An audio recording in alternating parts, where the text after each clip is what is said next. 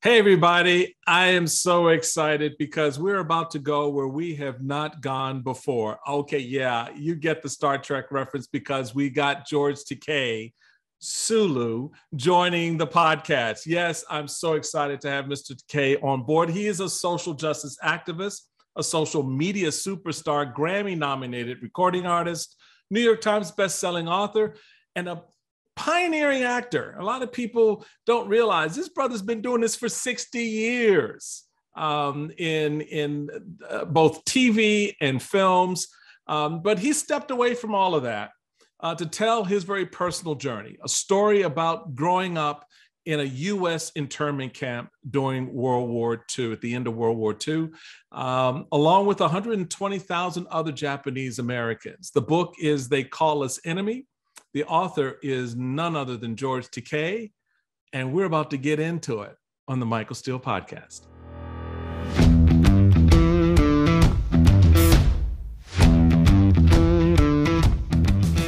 George Takei, I tell you, dude, I am so excited to have you join the podcast, to be a part of this conversation. I spent my life.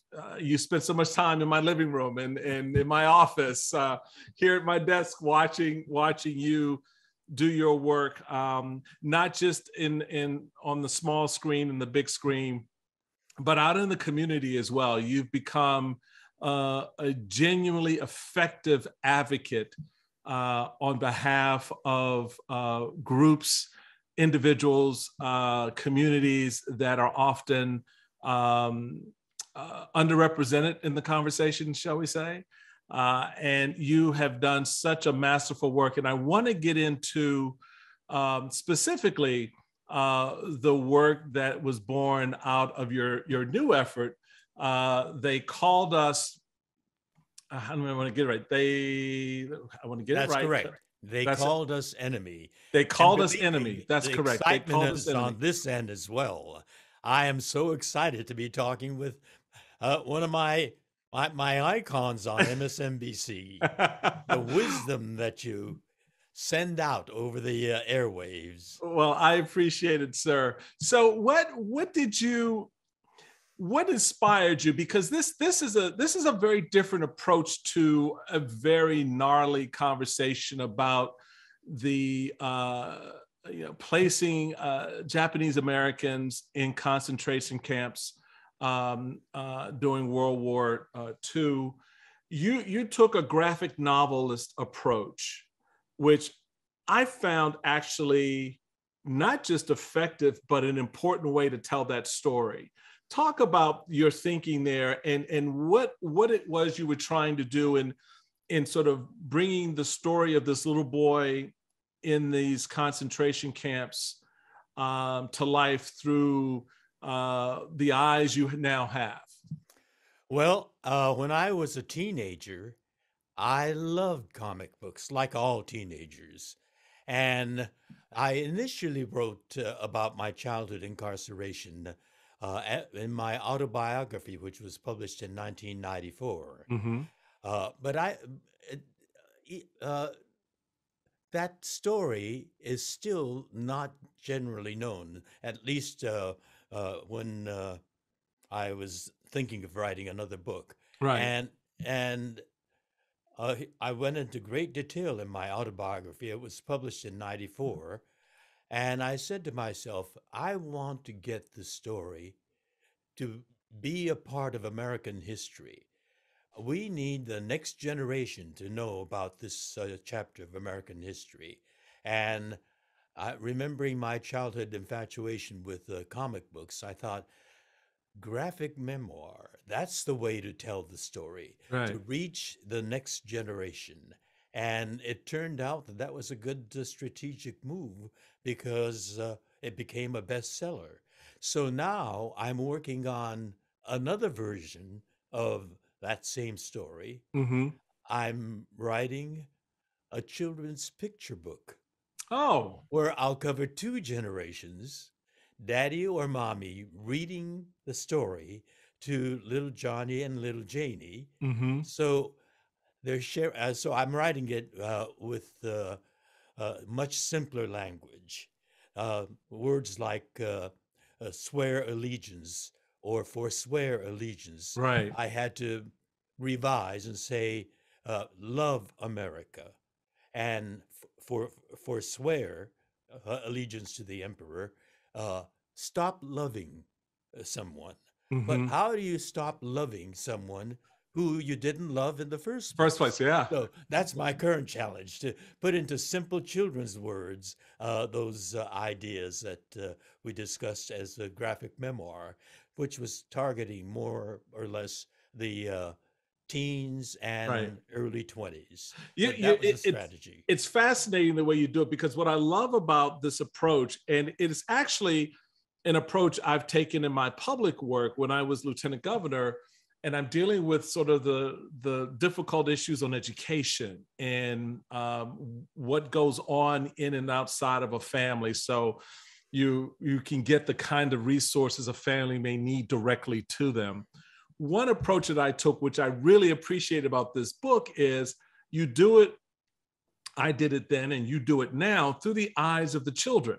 So this is not the perspective of an adult sort of telling the story, but is the narrative as seen by a child, as experienced by a child.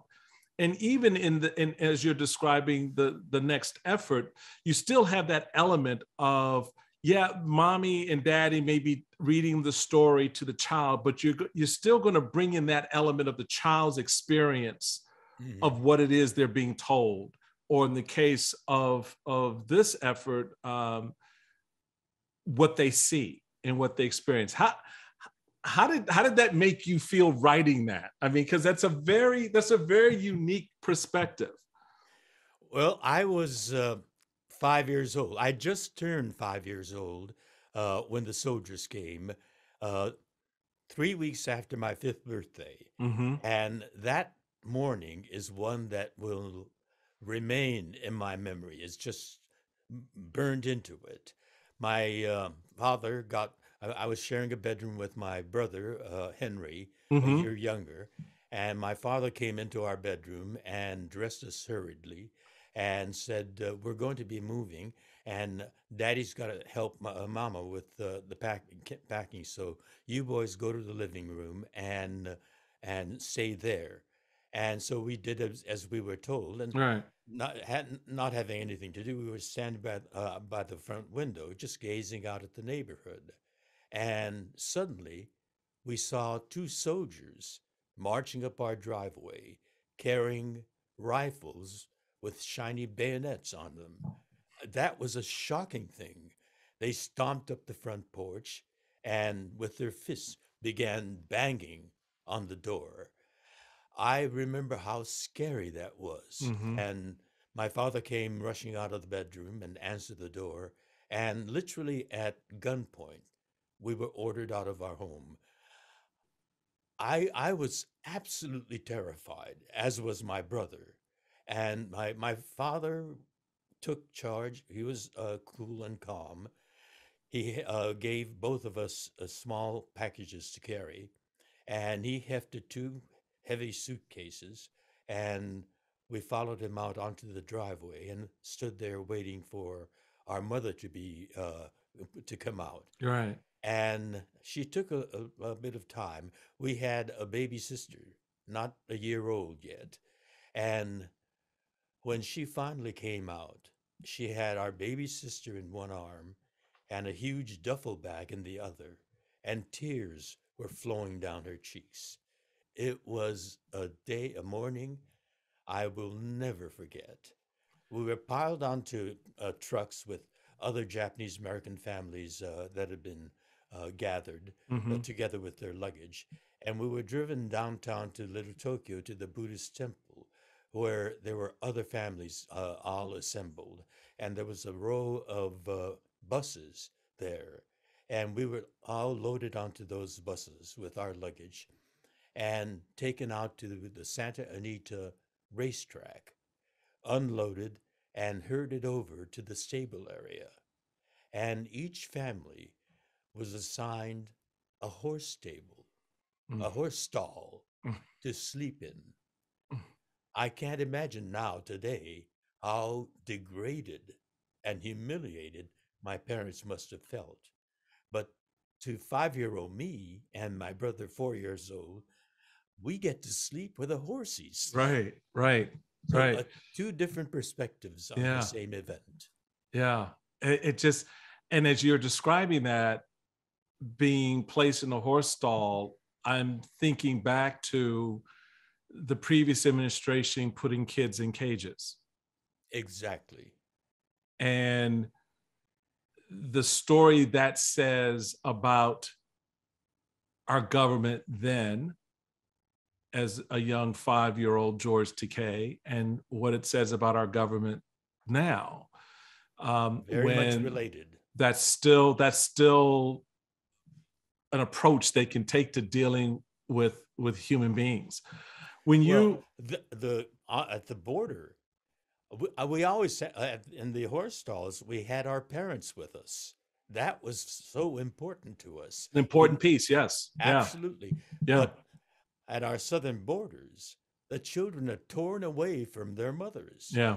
I mean, their stability, their source of security is taken from them and put in cages. So it's much worse now than it was for us. I mean, Yeah, all it's things a being relative, matter of right? degrees, but our parents were always with us, and that was the important thing And with that's an our important, sense of security. because I can imagine it's a very different story for young George if, when you walk down that sidewalk to the awaiting vehicles, your mom and dad went into one vehicle and you went into another. Um, Oh my Lord, that's never a occurred to us. very different story. With that, and given your experience as a child, as a child in a Japanese internment camp, um, Not a Japanese internment camp. Those were run by the government of Japan. I Japan, always correct correct. that. That's We're correct. Americans ordered out by the U.S. That's military correct. and taken to American barbed wire concentration camps. That I I always tell the press it's Japanese Americans. right. Japanese internment camps were run by Japan. We were not in camps run by Japan. That's exactly, and I stand corrected, and I misspoke on that. You're absolutely right about that, and I apologize for getting that wrong. The point is, when, for you as a young child being placed in this type of an internment camp, what did that teach you about this concept of democracy in this great land, as a young child, and what did that say to you about being an American then? Because I want to relate it to later on in your life, when you are a young man starting out in Hollywood, and this opportunity to be on what will become an iconic program later on. There's a long march indeed for that, but it Indeed. starts there in the internment camp. And it really, in some cases, George, would negatively shape your view of this country. What was that process like for you as a young child, from that moment growing up into adulthood? The vital factor in my life was my father. Mm, At that time, I wouldn't have understood democracy. My father, who was an immigrant, he was brought from Japan as a boy to San right. Francisco by my immigrant grandfather. Although he was born there, he was reared, educated, and went to college in San Francisco. He spoke Japanese and English fluently, and he loved America and our democracy. And so the word democracy was introduced to me in stages after we were Mm-hmm. released. And it was when I entered my early teens, I had many, many long discussions after dinner with my father.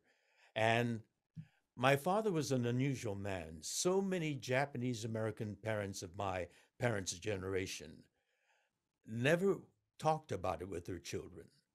Mm, Many Japanese really? Americans, younger, know that their parents were in camp, but that's all they know. When we did the musical Allegiance, which we developed on the internment of Japanese Americans on Broadway, Mm-hmm. younger Japanese Americans, and from my vantage point, if you're 60, they're younger than me, and I consider them young Japanese Americans. Right. They would come backstage to tell me how moved they were and how deeply impressed they were by the show. And they would tell me that their parents or their grandparents were in camp. That's the term that we use, in camp, in the Japanese American community. And so I'd say to them, "Oh, your parents or your grandparents were in camp. Which camp were they in?" Their faces are blank Right. Right. because their parents didn't talk about it. Was that Just because of shame, or was that just because that was a chapter in their lives that their parents had just said, we just won't deal with that? uh, it's both pain and shame, Okay. but the shame was misplaced.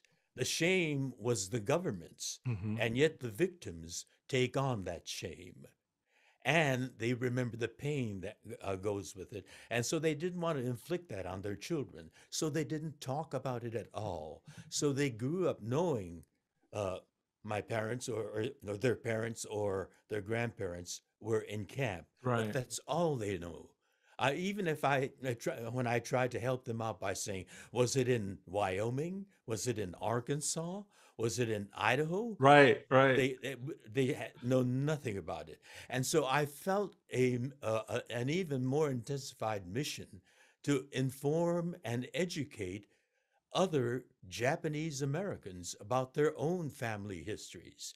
So I have a double mission to remind America of how fragile our democracy is and to let Japanese Americans who grew up knowing their parents or grandparents were in camp, but not any understanding of what that was Right. all about. Right. I have a double mission. My father taught me about the importance of citizen participation in government. And he urged his children, my brother and my sister, about participating in student government. Hmm. We have to be, he said, the ideals of American democracy are the words are shining words, but Right. they're just words. The people have the responsibility to make it have meaning.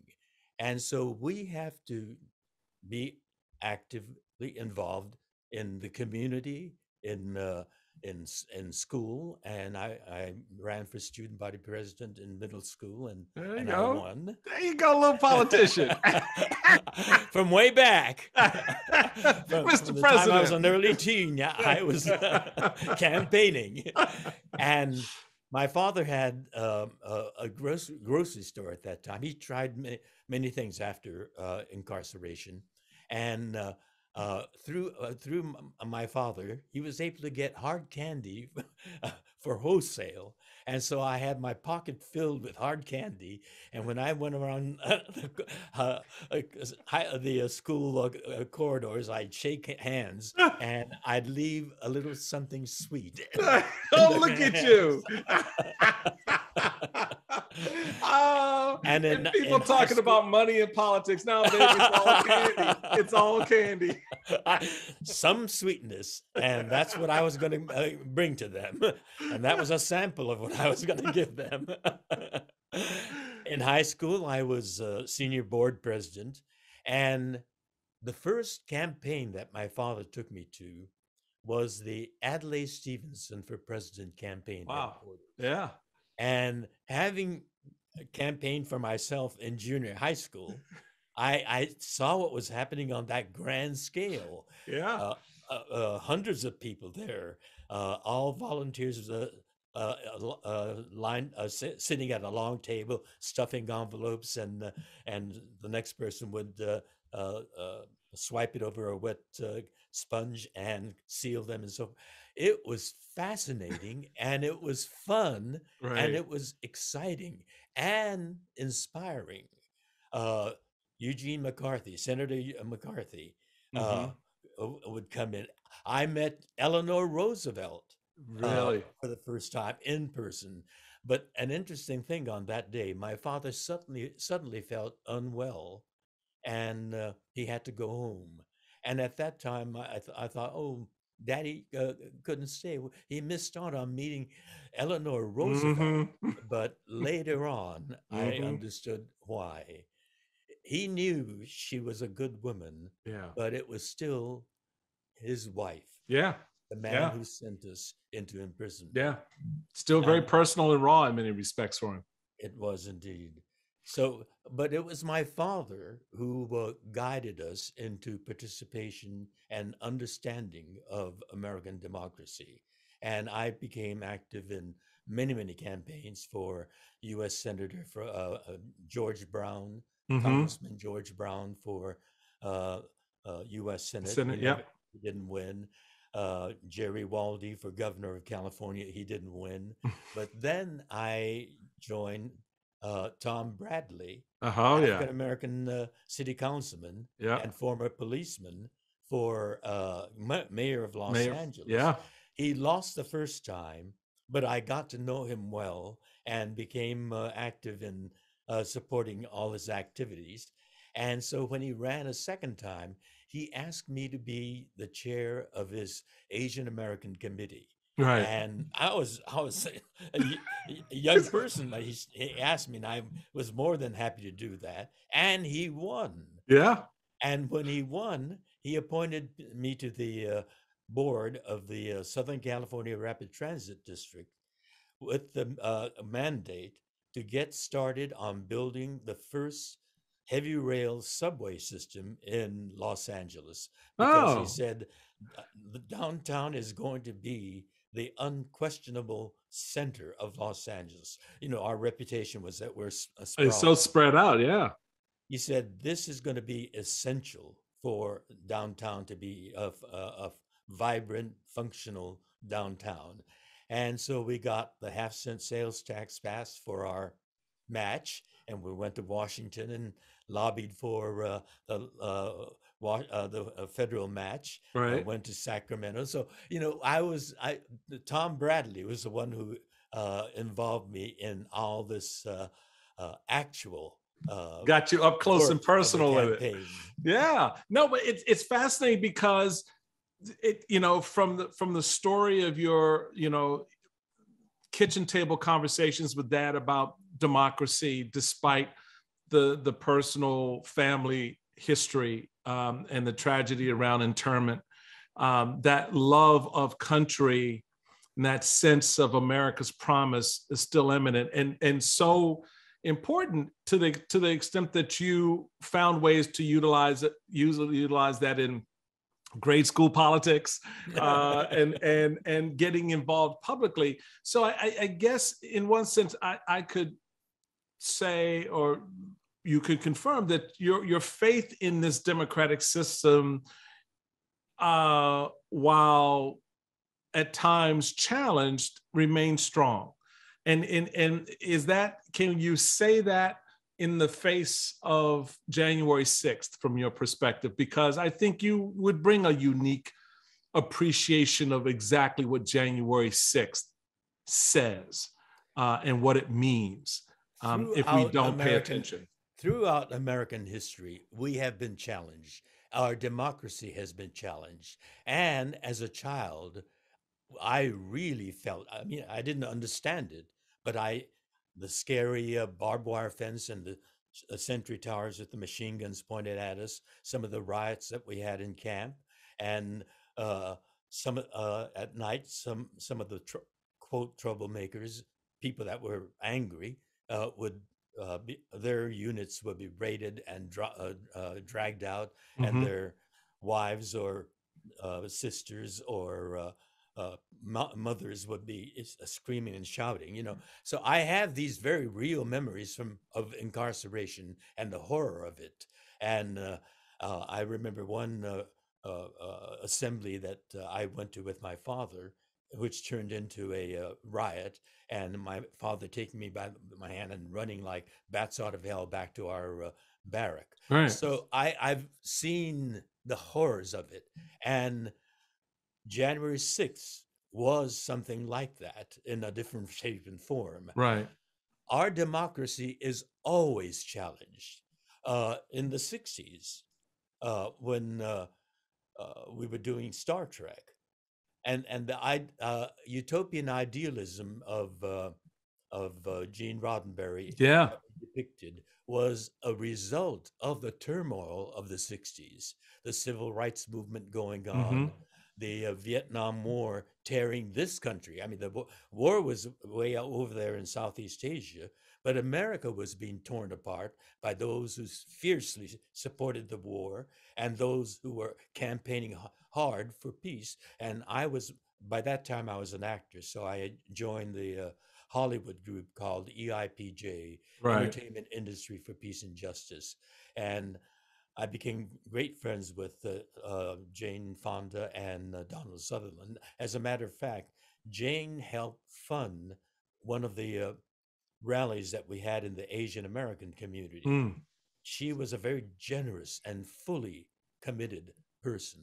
And I still bridle at people who see her as a mindless radical. She was really passionate. No, if you study her history, you know that she was not mindless about anything that she did, particularly when it Absolutely came to not. her civic responsibility. So she took it very seriously, and it's fascinating to hear that connection with the two of you, particularly given your own personal journey, to have that sort of reinforcement from a broader community, a white community, as an Asian American, uh, really, and again, as you said, Gene Roddenberry kind of put his finger on this sort of utopian ideal that is evinced in our founding documents, Precisely. and to sort of live that out on the screen in Star Trek, as well as in reality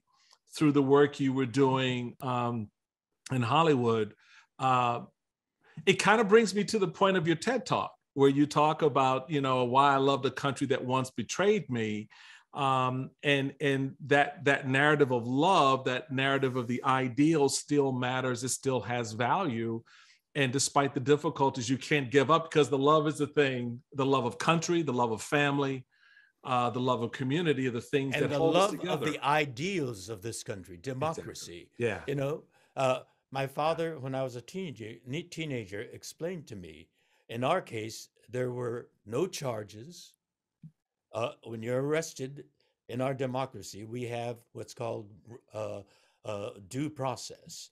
When you're arrested, you have to have the right to know why you're arrested.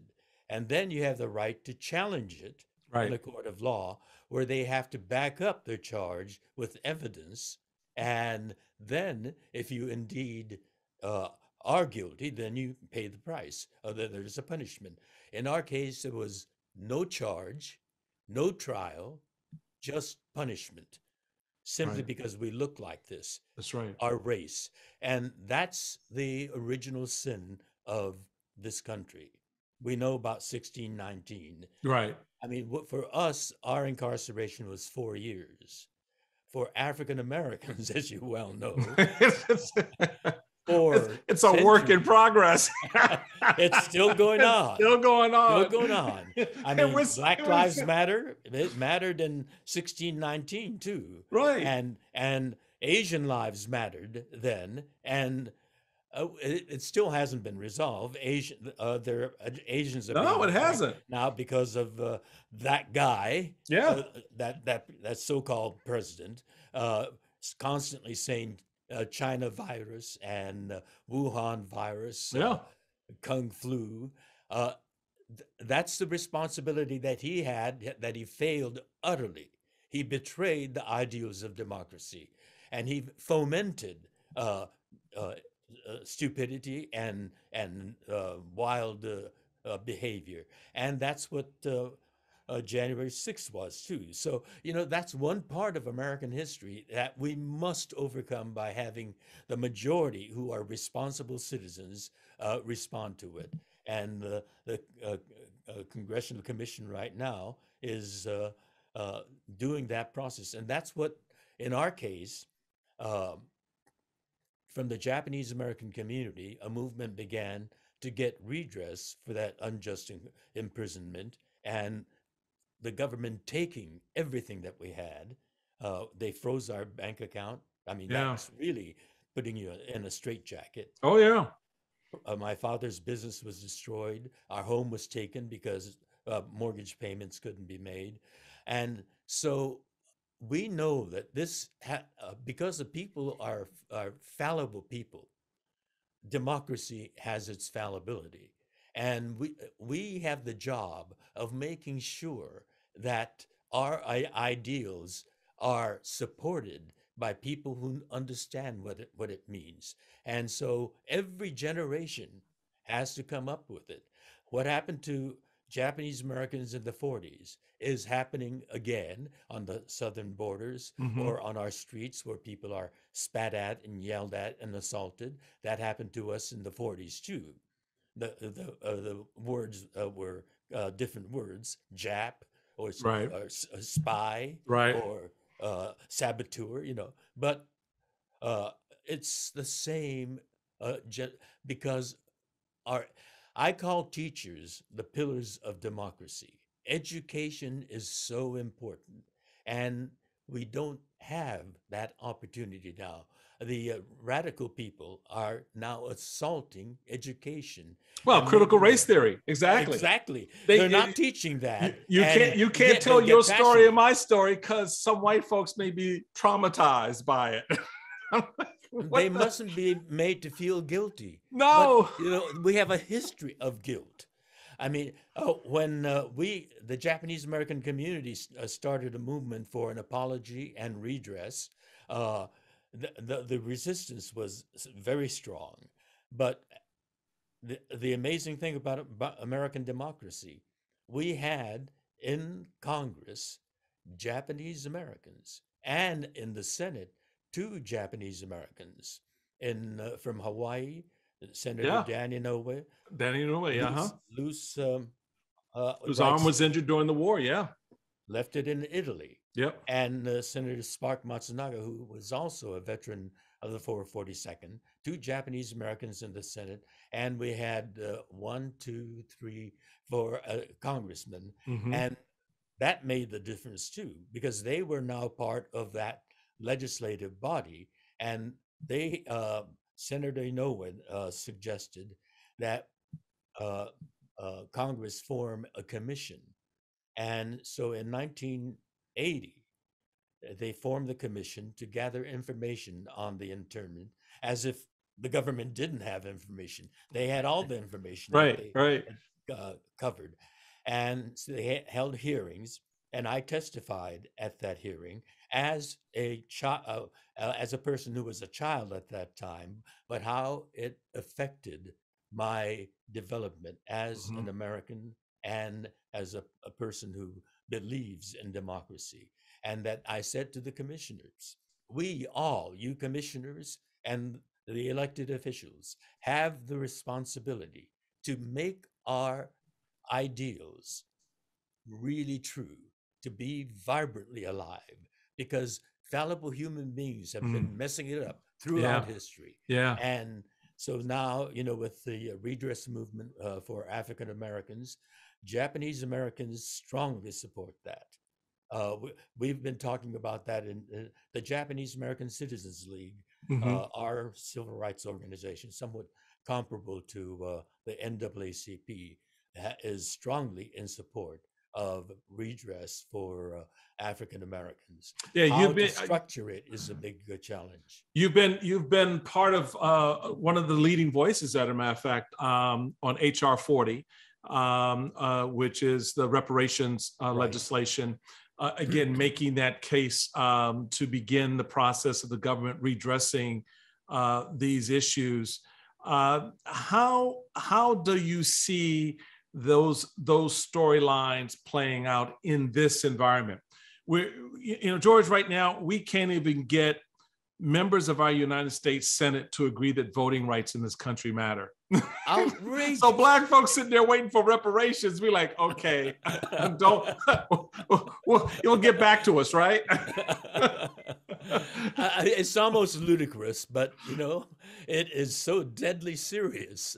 And so that's why I say, throughout history, the same thing that happened to Japanese Americans in the 40s, in different form, has been happening throughout our history, Yeah. because we have shining, noble ideals, but it's so dependent on fallible human beings. And we've got to get them educated and make them aware that our democracy is very fragile, and it requires people who understand democracy to be actively engaged in it. And the trouble is, these people who call themselves patriots and assault the Capitol are the polar opposite of Absolutely. patriots. Absolutely. Absolutely. Well, I got one last question for you before I let you get out of here. I got to be the Star Trek fan, dude. I'm sorry. I got to go. I grew up in front of my television in our household. Star Trek is a big deal. Good. Whenever I'm asked, Captain Picard or Captain Kirk, I'm like, oh hell yes, Captain Kirk. What are you talking about? Absolutely. But the one thing I want to say, because it's interesting how stories evolve, and then backstories you kind of fill in. Your character was one I always thought was cool for a whole lot of reasons.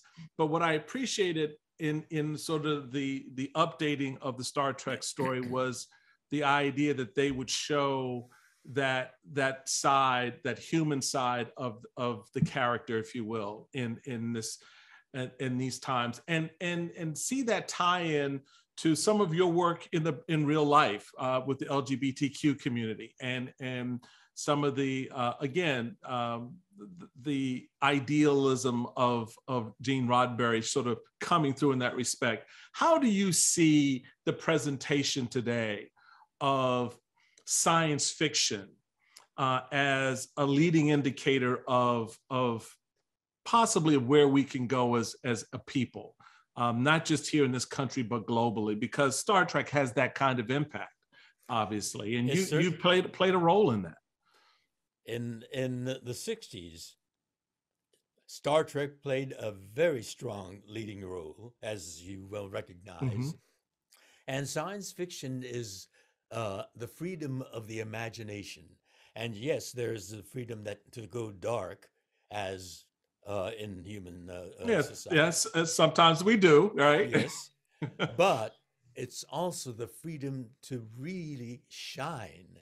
And science fiction, I think, is one of the roads to education, educating us on what might be, and and to illustrate how much we've advanced. Like, here I am talking to you in my study here, Right. and you're in Washington D.C. All right. or in Maryland, Maryland, yeah. and uh, in color, immediate. When we came out of camp back in 1940, actually we came out in 1946. We were one of the last to be released. Wow. And my father took us to a movie, a color movie, Technicolor, where it was green, was so lush green, and he took us to see the Adventures of Robin Hood. Right. And Sherwood Forest in all its verdant glory, and those crimson capes, velvet capes, and Robin Hood stealing from the rich people and giving it to the poor. I mean, that was a stirring thing. And that, in one of our episodes, the writers came up with the idea, the virus. We were talking about viruses back then. Yeah, exactly. That invade our bodies through the palm of our hand, the sweat, and it affects our sense of inhibition or propriety. And when it affected me, the writers had me brandishing a samurai sword. I said to him, well, I'm Japanese American, and so that's ethnically consistent. Right. But when I was a kid, I didn't go around playing a samurai in my backyard. I said, Sulu is a 23rd century guy, and his sense of his heritage would be much wider than narrowly ethnic. And I said, when I was a kid, I played Robin Hood in my backyard. My backyard was Sherwood Forest, and Martha Gonzalez was my maid Marian, Right. and that skinny, tall, blonde guy was my Friar Tuck, because it was my backyard. That was And your my mother backyard. she sewed the costumes. Right, right. You So cast it the way you wanted to cast exactly. And so I said, why not put a fencing foil in his hand rather than a samurai sword? Really make it a science fiction thing, you know? Right. And he said, that's a great idea. And that turned out to be my favorite episode. When Wow. I take my shirt off, all sweaty and I having remember that. been working Yes. out Yes, a and, young and fit terrorize. Sulu. Yes. I love it. George Takei, this has been such an enlightening and enjoyable conversation with you. Lucky me to be talking about all the things I love talking about with you. No, dude, I'm just a brother in the neighborhood, right? Yes, you are. I'm just a player in your backyard. Just cast me as you see me. I will cast you as a sheriff of Nottingham. Nottingham. That works. Out of character. That works for me. You would make a great villain. Yeah. Look, I played the devil in Damn Yankees. So you did. Oh yeah. I can wear a mean goatee when I need to, right? But But you're going to have to act, because you're so good-natured and such a charming guy. It's going to challenge your acting talent. Well, I will certainly play this part of our conversation for my wife and my kids. So, so they know exactly that is true. But I appreciate you, brother. I really do. I appreciate the work you're doing out there. God bless you. And thanks for joining the podcast, my friend. Live long and prosper. I like that. See, I could try that, but the fingers I can get. Okay, there we go. There you are. Let me, to make you feel much better, the high priestess of the Vulcans, this is a Vulcan greeting. Right. Was played by Dame Judith Anderson. That's right, yes. A luminary of legitimate theater. She was in her Vulcan getup. I sure remember that, yeah. When we got to shooting that scene, she could not do this. The high priestess could not greet people with the Vulcan greeting. And so what they did was they put masking tape between her fingers. And for her close-up, she held her fingers in place. Right. And on cue, she let go and brought it up like that. I love it.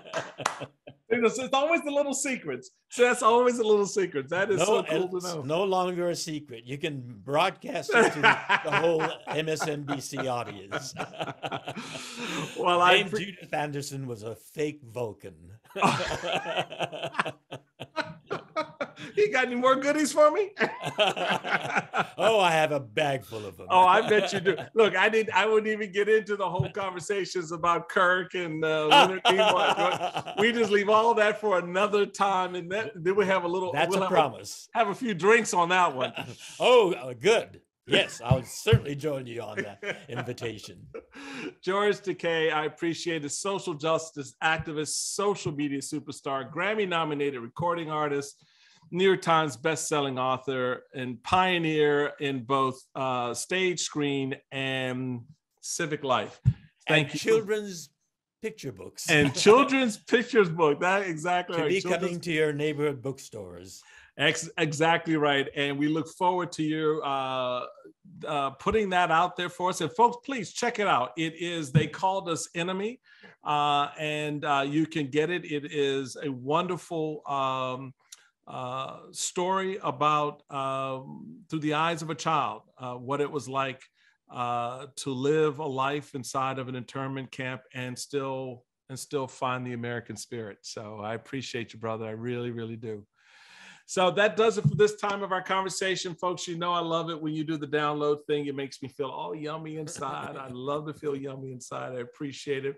But you know what else you got to do for me? Get the damn vaccine, wear the mask. Can we get past the COVID thing and move on to something else? All right. And that requires you doing your part. So until next time, do that, be well, and be safe.